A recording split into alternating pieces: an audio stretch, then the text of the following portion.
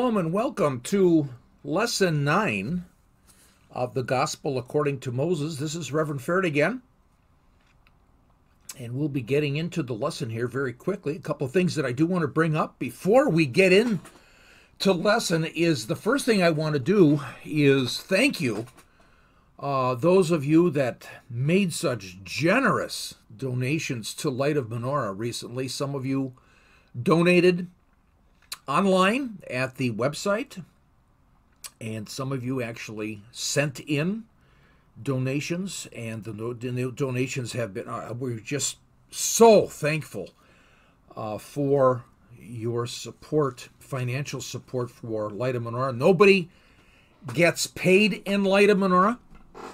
I do not receive a salary as the teacher in Light of Menorah. So your donations are 100%. They go directly to the ministry itself and the ministry work.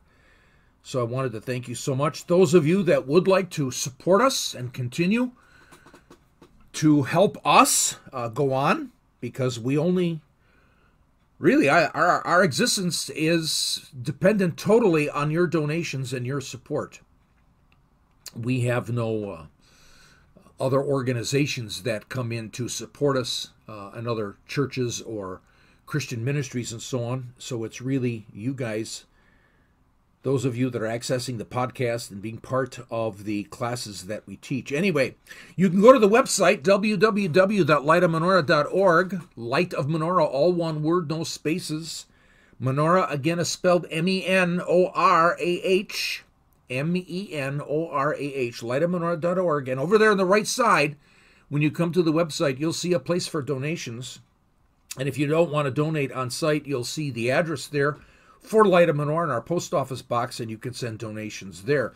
Second thing that I want to bring up is that you are called, and I am called, all of us, as Christians, to be disciples of Adonai Yeshua, Jesus. And we're also called to make disciples. So in terms of the work, we've talked about this in just recent lessons of the Gospel according to Moses, the work that was established in Genesis 2:3 that was still yet to be done, your work and my work, the things we're supposed to accomplish in the kingdom. I just hope that these lessons, the Gospel according to Moses, truth nuggets, those of you that may have not heard the truth nuggets yet, they're available at the website, or if you're following us on iTunes or on Podbean or on iHeartRadio. I just hope that these are useful for your work in terms of going to make disciples, helping a new believer become a disciple. And remember, also don't forget our Facebook page as well. That might be useful to you for getting connected with people, so that indeed the lessons that I'm bringing to you could be shared with many other people as you go to make disciples. So let's get into Lesson 9. And in Lesson 9, I've got a couple of things to take a look at. One is, it just so happens that there is a Hebrew word used for cows and goats and pigs and seals and whales and sharks. And that Hebrew word for cows and goats and lions and tigers and bears and seals and whales is the same Hebrew word that's used for man, nephesh. Living creatures is how it's translated in English. Are we the same? A cow is a nephesh, and you're a nephesh. A pig is a nephesh, and I'm a nephesh. And it's interesting because the word nephesh is used as soul. Does that mean a goat, a pig, a whale, a shark has a soul? Interesting. We'll be taking a look at that in the Hebrew. Also, we'll be talking about, in chapter 9, a polemic again, and indeed how God uses the Torah to help his people who have just come out of Egypt. Remember, that's one of the goals of this class, to understand how God tried to help his people who just came out of Egypt, to get Egypt out of them, to have them turn and see that the gods of Egypt, the mythology of Egypt, was totally false. So a polemic is a truth claim of our God, the only God, versus the truth claims of Egypt and how God wants to actually come against that. So, for instance, we have to deal with something that the Hebrews knew, and that was the god Ptah, one of the great gods of the Old Kingdom. And Ptah, the creator god, was called the potter. He formed everything like a potter would form clay to make a pot. Now, isn't that interesting? Because the God of Abraham, the God of Isaac, the God of Jacob, the God of Israel, the God of the Bible, our God, the only God, he's called a potter and we're called the clay. Wait a minute. So our God is being connected to Ptah? Very interesting. Now, how does our God, the only God, the true God, come against Ptah? So we'll take a look at that here in Lesson 9. So you ready? Ready to go forward and go deeper into his word? As we continue on in Genesis chapter 1 and 2, we have to take a look at verses in 1 and 2 again. So get your sword of the Spirit, get your Bible, get your water bottle, get your hiking shoes. We're ready to go. Are you ready? This is the way. Jesus is the way. Let's go.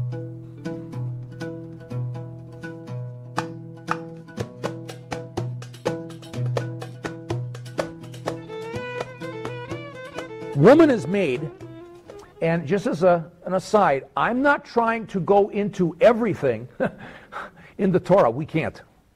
Otherwise, we'll be here not till 2027. We'll probably be here to 2097, and I don't know who's going to take over for me after I go to the Lord. Maybe one of you guys will have to, and I'll give you my notes.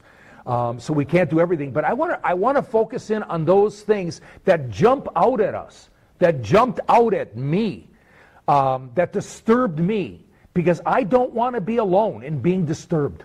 Okay, so I'd like to have a group of people also disturbed with me.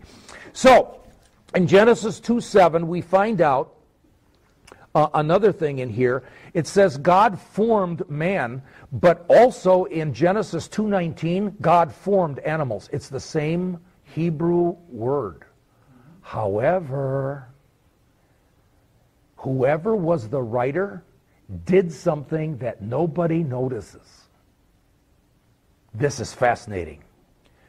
The word formed in Genesis 2:7 is the Hebrew word yatzer. Yatzer.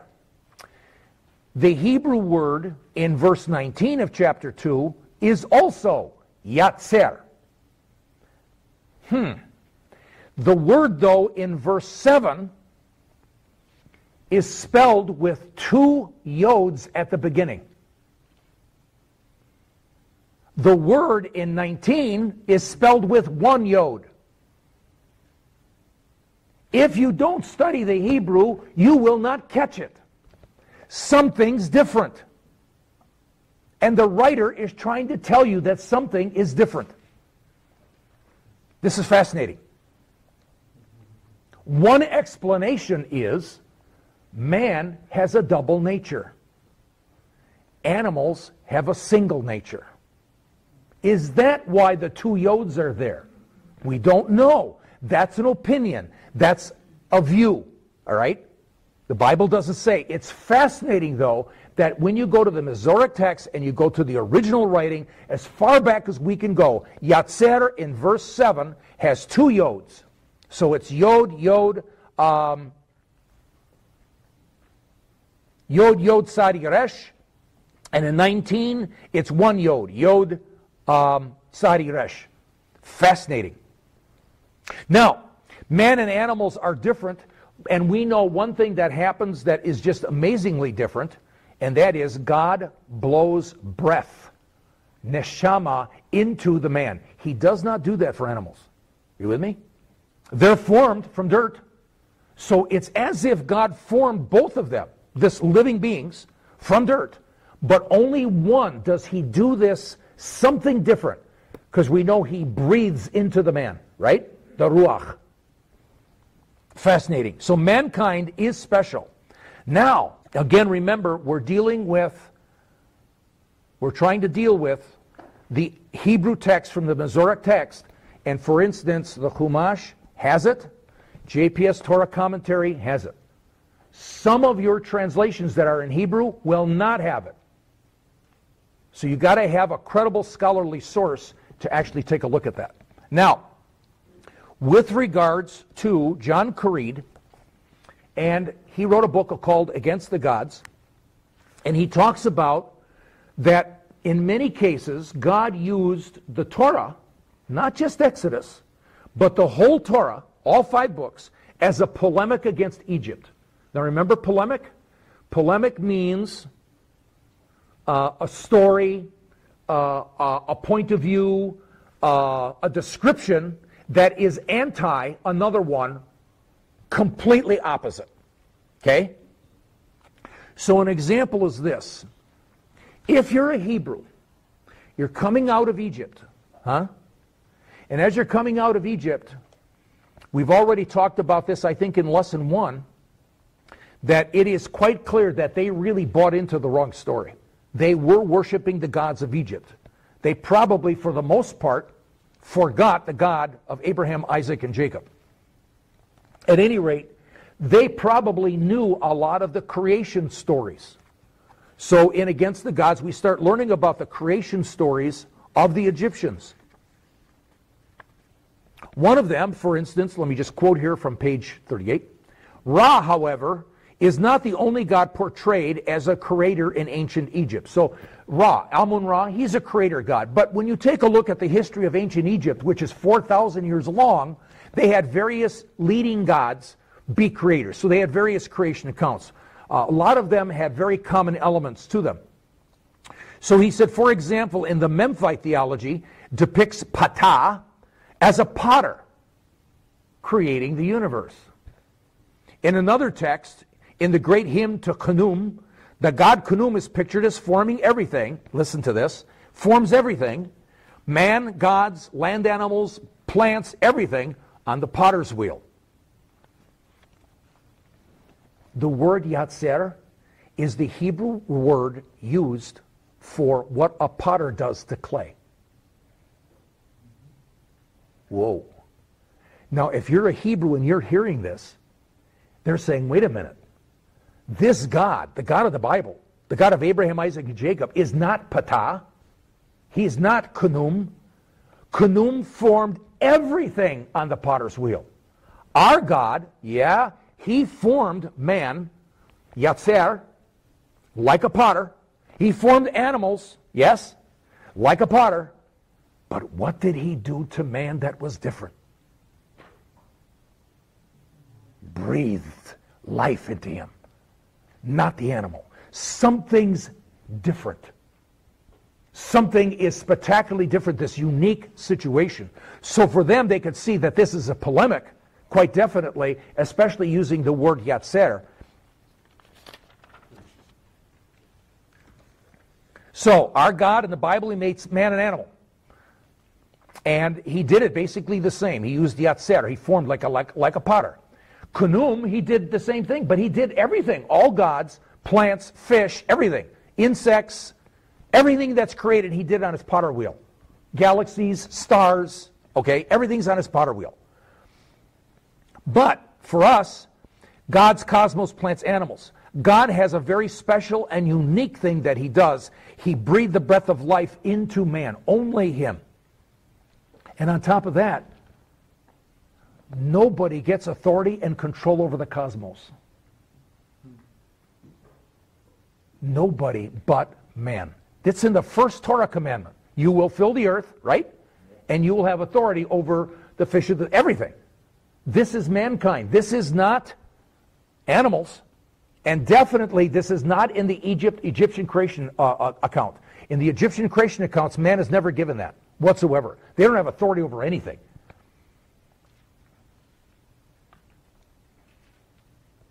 And we remember this, we're created in the image of God. Man is supposed to act like God. And on top of that, what did we just read in Genesis 2:3? Which makes a lot of sense. It seems as if the actual Hebrew says, and God stopped creating the work that was still to be done.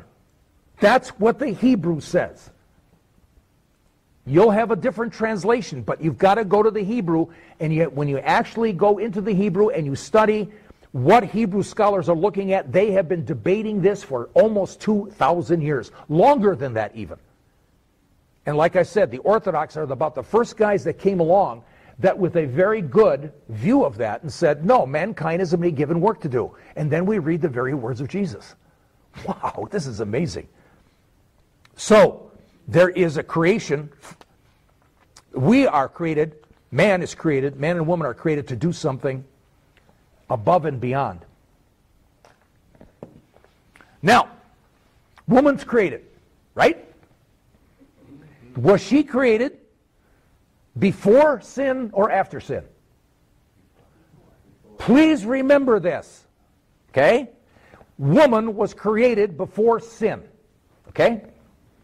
So we read this in Genesis 2, 18 through 22. By the way, this is very interesting, ladies. You're going to love this. It takes one verse to create man, and it takes 6 verses to build a woman. He didn't form her, he built her. It's like taking an erector set and putting all the things together. He built her, not formed her. Adam is a bunch of mud, okay? She is built, boy. Whew! Some of the guys, thank you, you're laughing and I have a woman laughing. Thank you so much. Anyway, so we're looking at verses 18 through 22. Now, Yahweh, God said, it is not good for the human to be alone. I will make him a helper corresponding to him. So Yahweh, God, formed from the soil every living thing of the field and every fowl of the heavens, and brought each to the human to see what he would call it. And whatever the human called it as a living thing, that became its name, etc., etc. We finally get to verse 22, and God built, there's the word, that's an accurate translation of the Hebrew, built the side, the rib, if you would, that he had taken from the human into a woman and brought her to the human, brought her to Adam. Now, the Hebrew there for, you've heard this, a suitable helper. My guess is those words were done by male translators after the fall. Because it says, Azer Keneged. Azer, strength, power, help, and Keneged, the Hebrew word there, is used many times in the Talmud, many times in Jewish commentary as equality.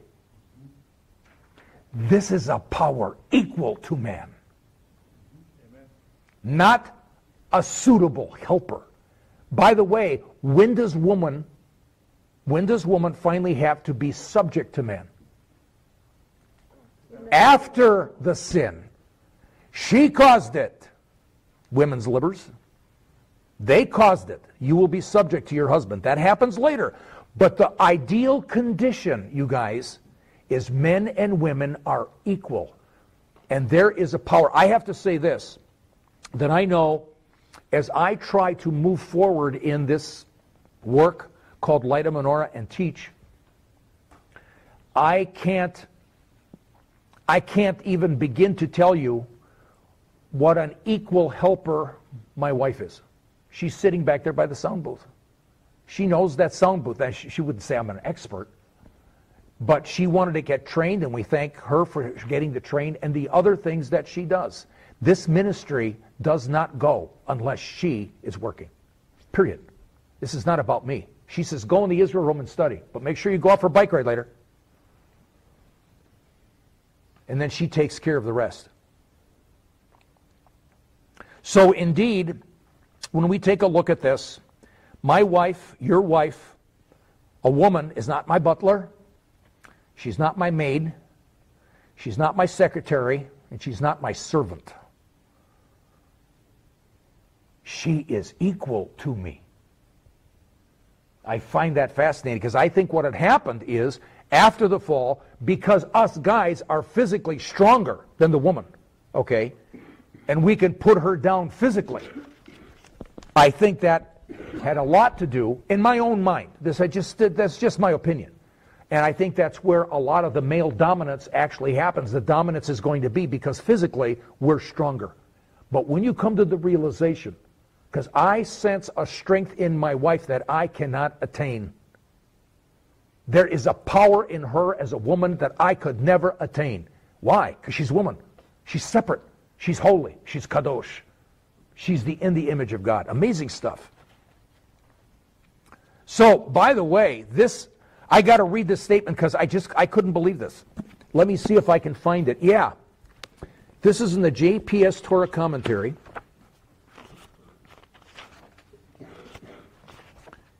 And let me see if here it is. Listen to this. In the JPS Torah commentary, talking about Azer Keneged, the scholars say, curiously, or Sarna says, curiously, the extant literature, in other words, all of the literature, of the ancient Near East has preserved no other account of the creation of the first woman. The Bible is unique. There is no other creation account that talks about a woman being created. Amazing. And on top of that, she's not created, she's built. Quite amazing. So, we have the original plan. Man and woman are created equal. They're both in God's image. And we go back to Genesis 2, verse 3. And God stopped creating the work that was still to be done. Is this work just for man? Just for the guys? Are you kidding? God never said that. This is work made for His creation, Adam and Eve. It's created for both of them. And in Genesis 2:24, we come to the fact that he's joined to his wife.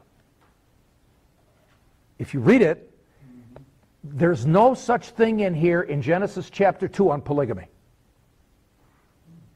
It doesn't say, and God, or a man, will leave his mother and father and be joined to his wives. What's the perfect model that God established? Right here. He will be joined to his wife. And what does Jesus say? Right from the beginning, this is the way it should be. One man, one woman.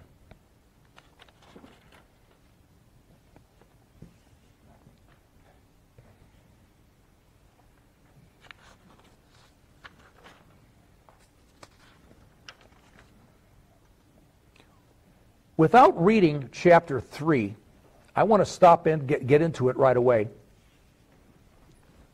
There's a couple of things I really want to accomplish with this. Maybe we'll have to finish the rest of it next week. I got about 10 minutes.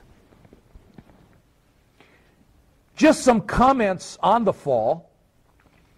The various translations that you have talk about a serpent, and the Hebrew word there is nakash. Nakash is the Hebrew word predominantly used for snake. All right? Normally used for snake. Now, what I want to do here is I'm going to stop here for a second. Why a snake? Isn't this interesting? Why a snake? Why not a frog? Or how about, oh, I don't know, a hippopotamus? Or a dragonfly? Dragonfly, ooh. Why a snake? Now, all of you who are afraid of snakes and they're so icky and, okay. Why? I mean, he could have picked anything, but he has snake. Could it be there's a polemic? Oh, wait a minute. They're coming out of Egypt, yes? They know the Egyptian gods. And God is trying to help them see that the gods of Egypt are false gods. On top of that, in Deuteronomy, I can't remember what chapter, you can look it up, that God is basically saying, when you worship those gods in Egypt, you were worshiping demons. Wow.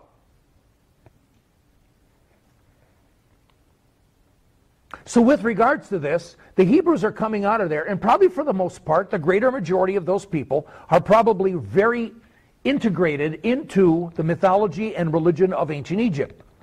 There was a god in ancient Egypt. I'm going to give you two names for him, because if you Google it, you'll come up with the other name. So I'll give you both names. One of them is Apep, A-P-E-P. Dr. Pepper, Apep. You know, it just reminds me of a Dr. Pepper. So Apep, A-P-E-P. The other one for the same god is Apophis, A-P-O-P-H-I-S. That's probably the Greek. Apophis. Now this god is the epitome of everything that's evil. He is the most evil, horrible god in all of Egypt. He is the enemy of Amun-Ra. Now Amun-Ra, every day, remember pictured by the sun, he's going to be in a bark, a boat. Okay, that's what they called him in Egypt. And he's going to go around the universe, all right? And at sunup, Amun-Ra rises, and now it's daytime, yes. He's in his bark as he continues to travel, and then he goes into darkness, okay, when it gets dark, and then he's traveling in the darkness on his bark. What Apophis is trying to do is to get that bark. In one account I read, it's to try to beach it so that he could kill Amun-Ra. Apophis wants to bring chaos back. Now remember, in the Egyptian creation accounts, what we're dealing with is Amun-Ra came out of chaos on a ben-ben. The word ben-ben, okay, is the, in quotes, Egyptian for this mound of earth that comes out of the primordial waters, the chaos, the darkness, okay? They're shaped like pyramids. And Amun-Ra creates himself on top of a pyramid, on top of a ben-ben, okay? And he starts bringing order out of chaos. Apophis is his enemy and wants to bring chaos back. Like I said, he's referred to as the evil one. On top of that, another thing he wants to do is he wants to kill and destroy the Egyptian tree of life.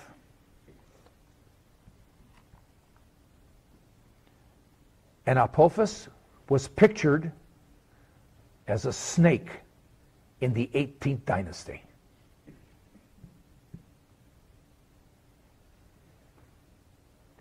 Awesome. Just awesome. If you're a Hebrew and you see the snake in the garden, what is the snake trying to do? Trying to come against, and certainly from their view, if they understand Apophis or Apep, okay, the Hebrews would say, look what that snake is doing. We know who that is. He's in paradise. The tree of life is there too. He's going to destroy it all. He's going to bring everything back to chaos. He's going to try to destroy what God created. And it doesn't happen. You see, Amun-Ra is in fear of Apophis. Ra. That's the enemy. Ra has an enemy. Does our God have any enemies? Does he have any enemies? No! There is no enemies of God. Oh, there are people who would hate God. There are people who don't believe God. But is there anybody that can destroy God? No. Anybody that can defeat him? Are you kidding? In the Egyptian mythology, Apophis could destroy and come against Amun-Ra and bring chaos, unless he was defeated. And by the way, the good news is, if you look this up, he was killed near the tree of life. Just wanted to let you know. So this is interesting because the God of the Bible, he's got no threat. And this is what you read in Genesis chapter 2 or Genesis chapter 3 when you're dealing with the fall. Our God has no enemies. Our God has no threats. And it's done in a polemic.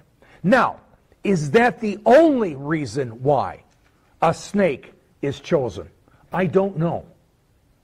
But when you actually understand the Hebrew culture and you understand what was happening 3,000 some years ago when they first read this, it is quite likely that they see this as a polemic against Egypt. For us, fascinatingly enough, when we understand this, it brings us all the way up to the present.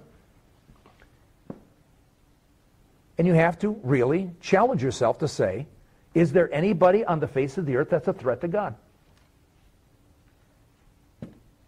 No one. I never saw this before until I studied it from a polemic point of view. It really made so much sense. Was Jesus defeated at the cross? No. It was his victory. Amazing. Our God definitely has no threats and no enemies. He is God over all nature, all time. He's not even part of time. He's outside of time. Though he makes a piece of time kadosh. And he gives it to us and gives us new work to do. So that ends lesson 9. And I am constantly amazed to see how the Torah and the things that God inspired Moses to write to his people, how it serves so many a variety of purposes. As a Bible historian, I look upon those first 5 books, realizing when they're written and time period and who the audience was, and to realize that God's Bible was written to them 3,500 years ago, not to us. And when we understand how they understood God's Word, it helps us apply God's Word in a deeper and more richer way in our own lives. And that's why the polemic against Patah, the polemic against the idea of the gods having enemies. Our God has no enemy. Just amazing how God uses this as a polemic against Egypt for his people to completely come against the religion, the philosophy, and the truth claims of Egypt that his people had assimilated into. Well, we're about going to lesson 10. And in lesson 10, we're going to see that God said to Adam and Eve, hey, you can eat everything. Go ahead. All the trees, all the fruit, everything. But there's one tree you cannot eat from. And with regards to that tree, if you eat from that tree, on that day you will die. That's exactly what it says, and we'll be looking at that in lesson 10. The problem is, did God lie? Because Adam and Eve, they ate from the tree of the knowledge of good and evil, and they didn't die. Matter of fact, Adam lived 930 years. What's going on here? Very interesting perspective we have to take a look at. We'll also take a look at Genesis chapter 3, the fall of man, the sin in the garden, and so on. We're going to continue to see how this is not only a polemic against Egypt, wait till you see that, but it's also a picture of the gospel, the good news that God has for fallen man. We will see how it testifies of Jesus. And we'll remember in Luke 24:50 that Jesus lifted up his hands to bless his 120 disciples before he ascended the Father, just like the high priest daily lifts up his hands. It could very well be that Jesus blessed them with the Aaronic blessing. I've taken the Aaronic blessing and I've turned it into a prayer. And I'd like to end our session with that blessing that's based upon the high priestly blessing that God gave to Moses, to Aaron, to bless the people. Yevarekenu Adonai vishmarkenu, Yair Adonai panav aleinu vekunekenu, Yisa Adonai panav aleinu v'yasem lanu shalom, B'shem Yeshua Adonenu, Amen. So together, let's say this in English. May the Lord bless us and keep us. May the Lord make his face to shine upon us and be gracious to us. May the Lord lift up his countenance upon us, and may he give us his shalom. In the name of Jesus, our Lord. Amen.